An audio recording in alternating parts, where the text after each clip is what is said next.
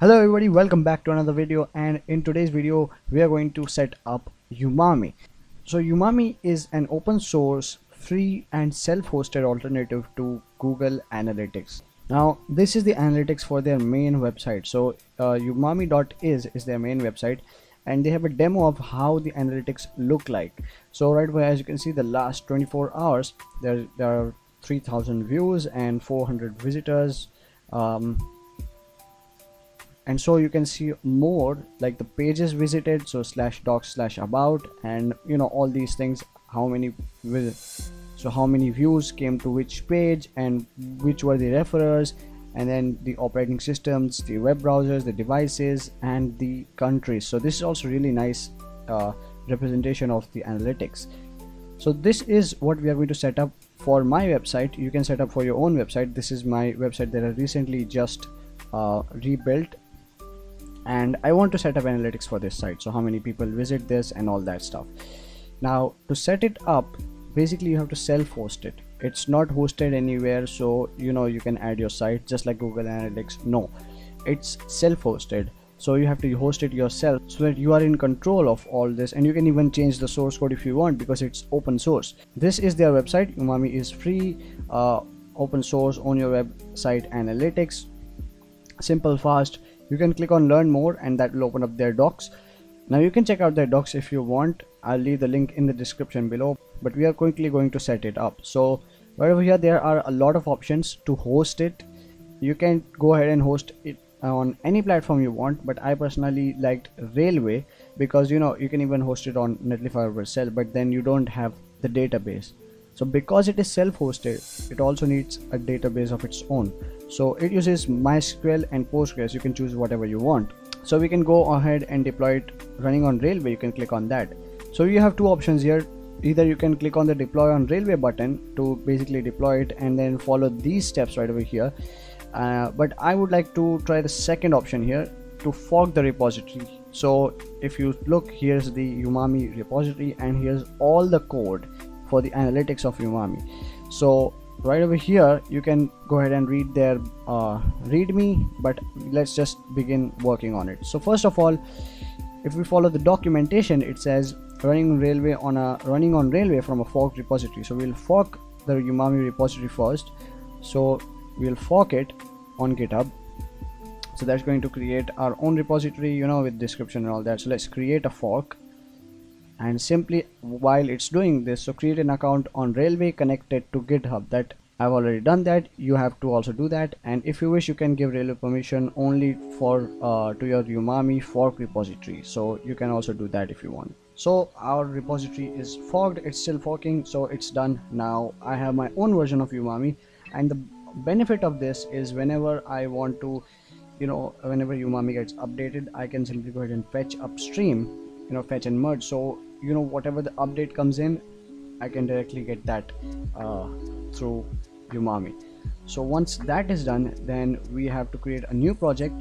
Let's do that. On Railway we can create a new project, and then you can go ahead and say deploy from GitHub repository. You can also deploy a starter if you want and all these things, but I'll go ahead and deploy from repo, that is Umami, this one.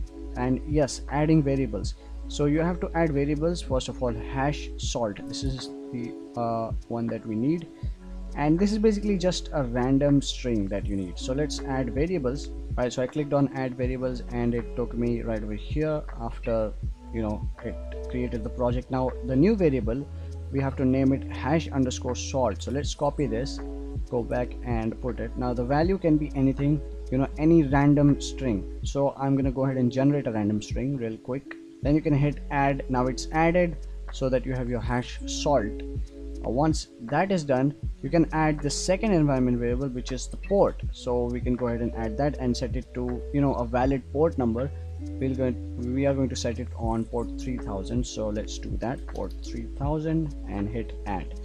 Once these are added, you can go to deployments, and this project has no deploys. So now we can add our database. So add PostgreSQL plugin, that's what you have to do.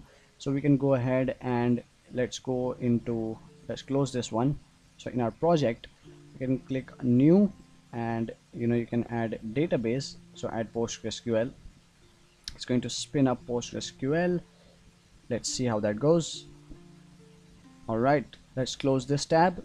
So now let's go ahead and create the tables for our database. So let's go over here, right over here, create database tables. Now once you've deployed your project, clone it locally using git. So we have to do that locally. So let's go ahead and clone our project locally. So this is our project. We can go ahead and copy the link. So right over here, I'm just going to say git clone and then clone this repository. Once it's cloned, you don't have to do anything like npm install or that. You can just cd into Umami. Now once you are in the Umami folder, what you have to do is you have to use the railway CLI. Now it's fairly simple. You can simply install their CLI or command line interface using npm or brew or whichever tool you want. I used npm to globally install the railway CLI. And once that is done, you have to log in. So you can run the railway login command to log yourself in. Once you're logged in, what you have to do, you have to go ahead and run the railway link command to link your project to the cloud project that you have. So you have to select your project. My project is questionable cart, that's what it's named, and the environment is production. Once railway is linked to your project, we can go ahead and run this command to create the tables on right over here on our railway Postgres and paste it. So you have to change some things here. First of all, you have to add the host name, username, and database name. That's all you have to change. So we can go back right over here on railway and we can go to connect, where we have all these things. So this is the host name. So let's go ahead and copy this. The host name is going to be this. We can go ahead and change this host name to this, and then the username.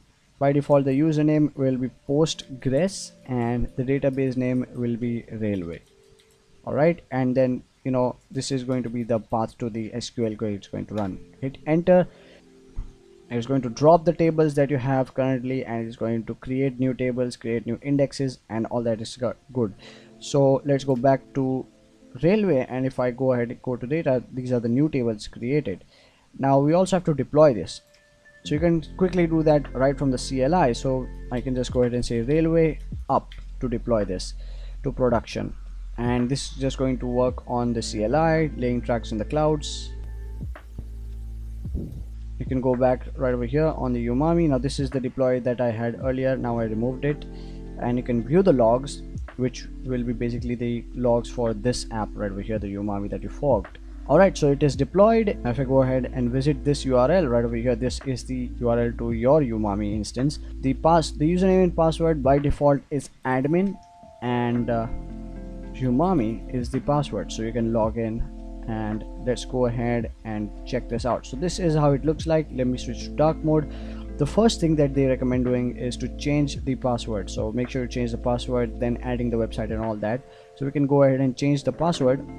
Let's go into settings, and instead of settings, let's go ahead and go to profile, and the password, let's go to accounts, and let's edit this admin password. So let's change this password. Let me set my own password, and you can set your own. Now once the admin password is changed, we can go ahead and add a website. So you can add your own websites. I want to add my own website, so I can go ahead and copy the address for the website, usman-s.me. So to add a website, you can go ahead and add a website. The domain is going to be this one, and then you can add the name. So the name is going to be, let's say, Usman's site. All right, as simple as that. You can enable a share URL so that you can share to other people. They can view these analytics to prevent login and all that stuff, but I'm going to deselect that, and you can hit save.